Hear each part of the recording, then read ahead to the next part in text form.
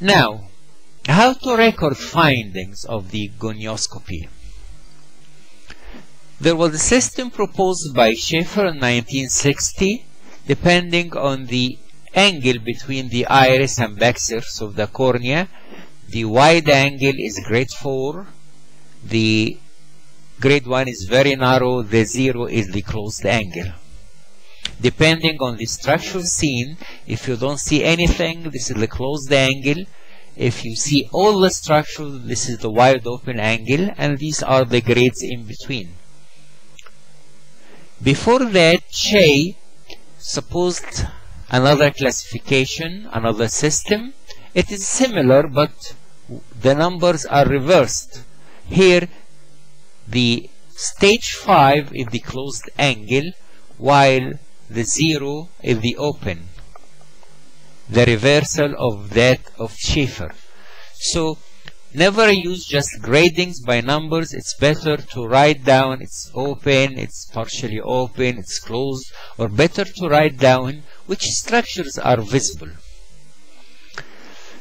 Smith supposed another system based on 3 variables. The first is the site of iris insertion, the second is the angle width, and the third is the peripheral iris curvature.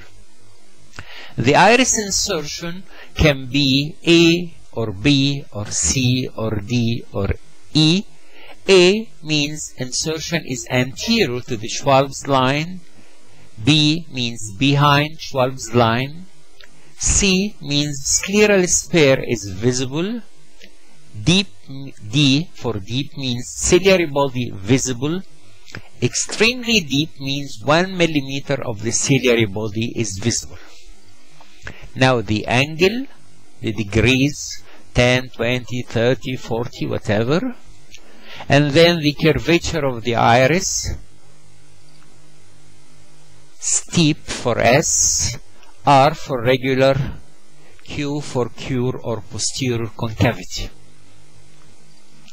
Then the amount of pigmentation seen at the 12 o'clock position. No pigments, just visible, mild pigmentation, marked or intense pigmentation. So there are 5 stages of pigmentation.